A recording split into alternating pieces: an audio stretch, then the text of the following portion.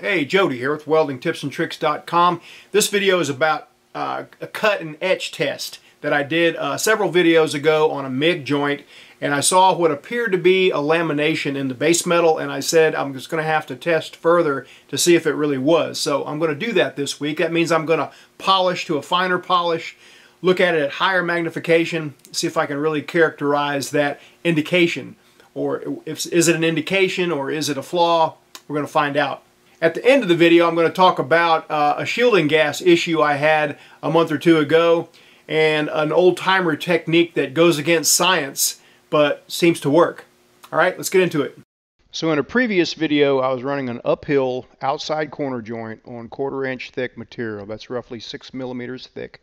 And I was kind of playing with the settings, playing with the techniques, trying not to leave undercut, at the same time trying to penetrate all the way into the root of the joint.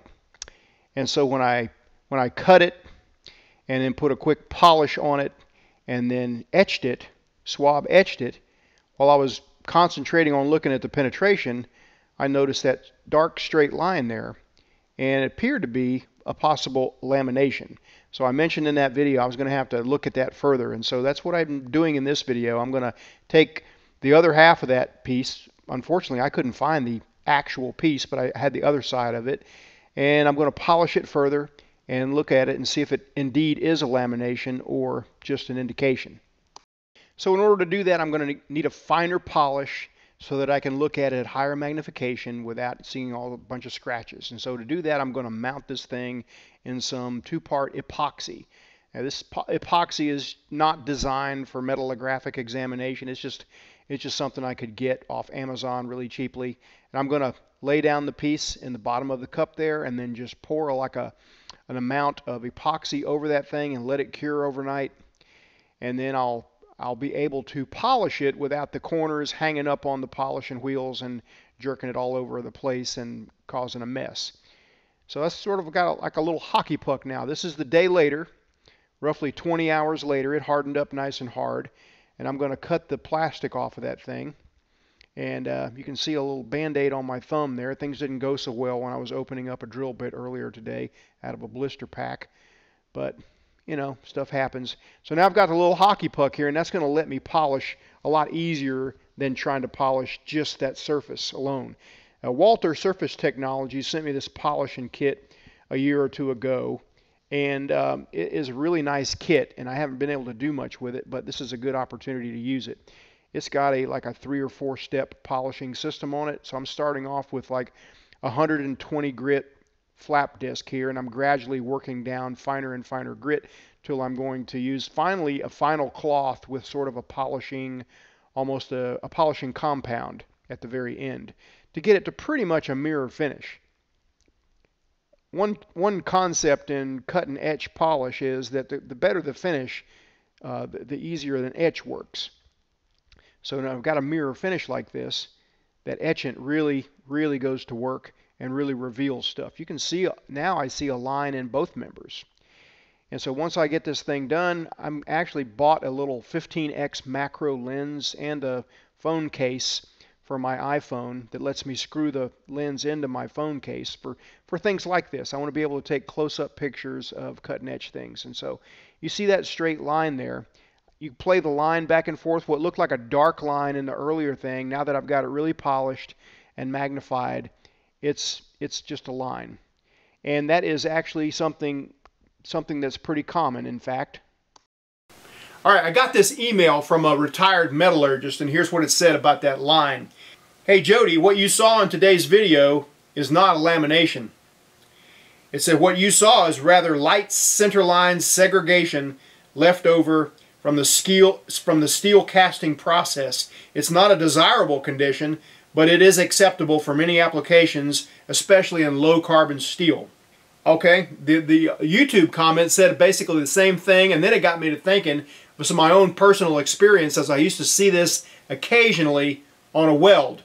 032 thickness, cobalt alloy, L605. Sometimes we would, and also in Inconel 718, sometimes we would see a straight line indication right down the bead would fail X-ray. And because we didn't know what it was, it didn't seem like it should be there, we did some testing. Cut, polish etch at high magnification, and what we saw was an alignment of grain boundaries in the center of the weld, because the center of the weld is the last place to solidify, and you can have a centerline alignment of grain boundaries right there and show an indication on an x-ray film. The weld looked great, but we had to figure a way around it, and it was kind of like slowing travel speed down and then adding some heat sink to solidify quicker seemed to help. So I tested this straight line because it looked like a lamination. Thought, well, I want to test it further because I want to know. By researching, I found it's not a very common thing in today's steel practices, but I wanted to find out, and that's how we learn. So on with the video. Let's talk about now the gas shielding issue I had. Before I left for vacation, I was running some uphill joints using MIG, almost 20 volts and 250 inches a minute using 035 wire, and I got things dialed in fairly close, like pretty smooth arc, no complaints there, looking okay. Any problems were just my rustiness from not doing this all the time. But things were going pretty good. Looked like it was biting into the leading edge, getting good penetration. Wasn't looking too ropey or anything like that. I did a T-joint. I also did a lap joint. I'm just using these really small pieces just to kind of get the gun, just to kind of get the machine dialed in. And so I'd have direction before I left for vacation. So when I got back from vacation, I could just hit the ground running and not have to start from scratch. So this is the lap joint. Again, I'm just tweaking here and there. 19.9 volts, 250 inches a minute, 035 wire, 7525 shielding gas, also called C25. And I was probably using about 25 CFH on the flow rate. And so those are nothing to write home about, but it was running pretty smooth.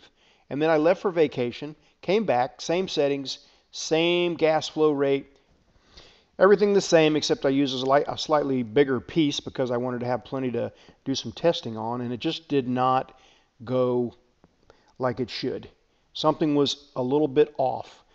Everything looked different, a little bit ropey bead. It stood up higher, more convex, and so I took the cylinder loose, undid the flow meter and everything off of it, rolled it on the floor like this. This is an old-timer thing.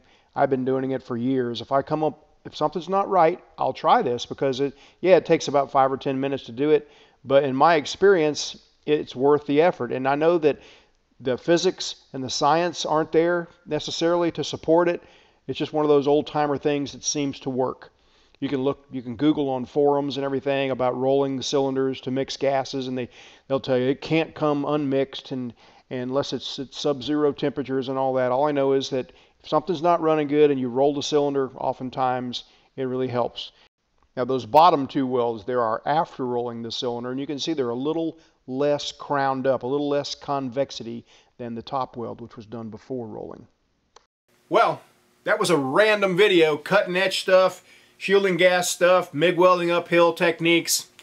Sometimes things don't always go in a straight line, do they? All right, hey, thanks for watching. We'll see you next time.